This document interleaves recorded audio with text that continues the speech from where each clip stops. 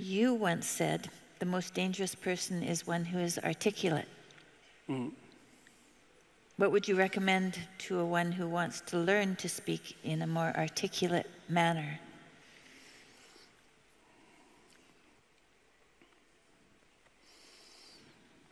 Well, articulate is an interesting word, because if your joints are articulated, and that means you can do things with them because they're articulated, right? They're not one solid, vague mass.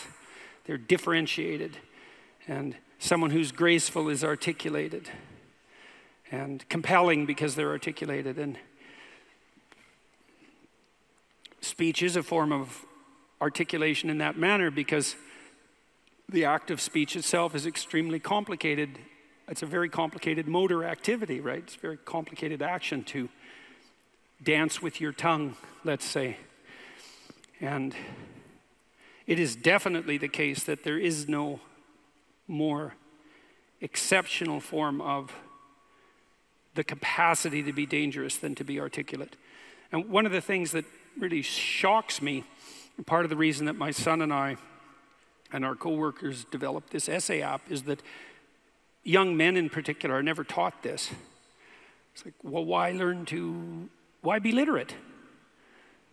Well, do you want to be competent and dangerous, or do you want to be vague and useless? Because those are your options, and I don't care what your job is. It doesn't matter what you end up doing. You know, if you're a plumber, I have great respect for plumbers, by the way, and you're articulate, you can negotiate with your clients, you can introduce your coworkers, you can make a case for your employees, you can advertise your services, you can think through your problems. You're firing on all cylinders. Our whole culture is based on the idea of the supremacy of the word. Our whole culture is based on the idea that it is the word itself that extracts habitable order from chaos and possibility. And the reason our culture is predicated on that is because it's a deep truth. And to the degree that our culture actually embodies that, it works. So it's a great thing to be articulate. And it would be so lovely if our educators were wise enough to communicate this appropriately to young men who are striving forward, and to let them know in no uncertain terms that if they want to make themselves into forces to be contended with, that there's no surer route to that than an exceptional poetic literacy. Now, it's not like young people don't have an intuition of this. There are reasons they admire rap musicians, for example, who are often extraordinarily articulate in their performance and their capacity for spontaneous poetic utterance. And certainly the greatest people I've met, including great warriors, you might say, are great in no small part because they're articulate. I know a former special services, special operations soldier, Jocko Willink. Some of you might know about Jocko. He's got a pretty decent online following, and he's about 4 feet wide and about 3 feet thick, and he's one tough son of a bitch. I'll tell you, you don't want to mess with him, and he knows perfectly well and is very capable of articulating the fact that his success as an eminent warrior is in no small part dependent on his ability to communicate.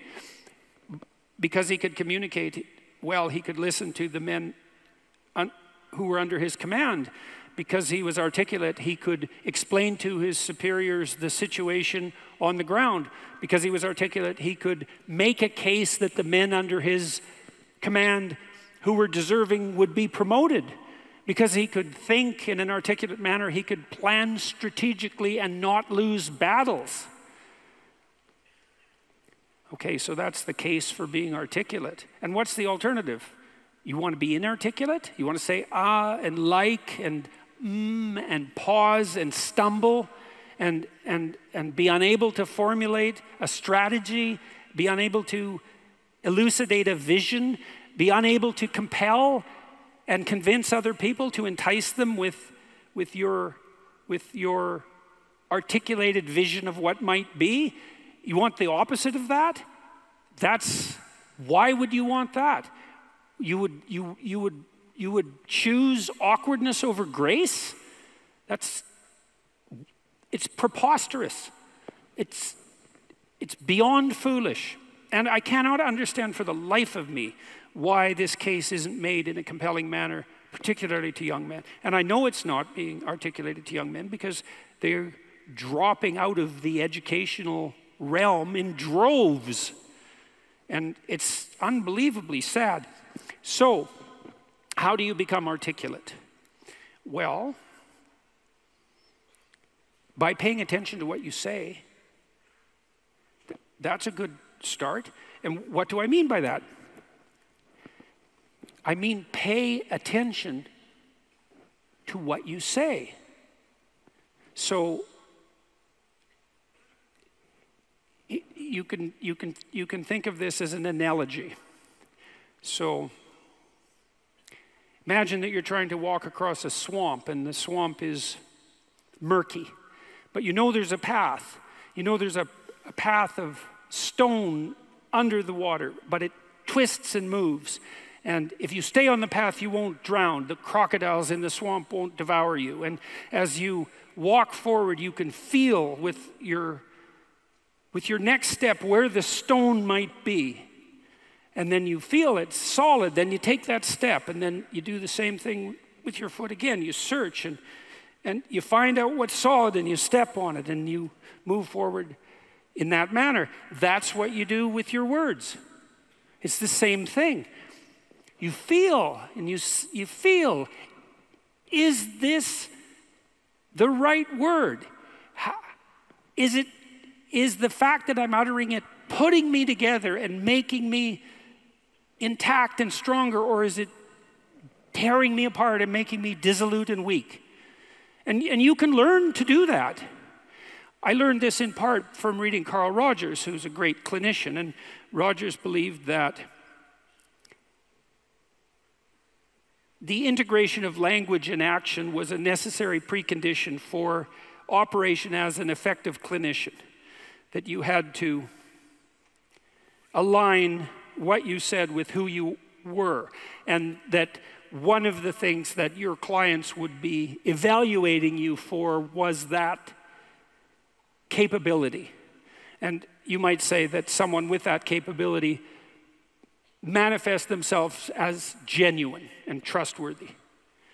And more than that, I would say also as compelling and interesting, although that can be gamed. But the entire combination that emerges out of the domain of articulate communication can't be gamed. It's not easily. You feel your way. I noticed 40 years ago when I started thinking these things through that much of what I said actually made me feel weak. I didn't know why exactly, but sometimes some of the things I said didn't have that effect. They weren't accompanied by a sense of shame, let's say.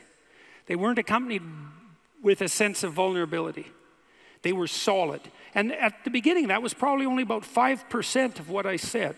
The rest of it was instrumental. You know, it was language I was using to get my way in the manner that Tammy described when she introduced me tonight. There was an arrogance in my use of language that had to do with the desire to attain proximal victories, right? To appear smart, let's say, to win an argument, something like that. A very different idea than merely feeling my way along to see what word was appropriate for what moment. But you can learn to do that. And you can listen to yourself, and you can stop humming and hawing and using like and you know and fillers. And you can take the time necessary to craft your words carefully. And you can practice merely saying what you believe to be true. And you can read. And you can read great writers. And you can write. And you can write about what you think about the problems that obsess you. and you can become articulate as a consequence. And there'll be nothing about that that isn't the adventure of your life. And so it's a moral endeavor in some real sense. Right? To become articulate is to become the master of your own tongue. And to become properly articulate is to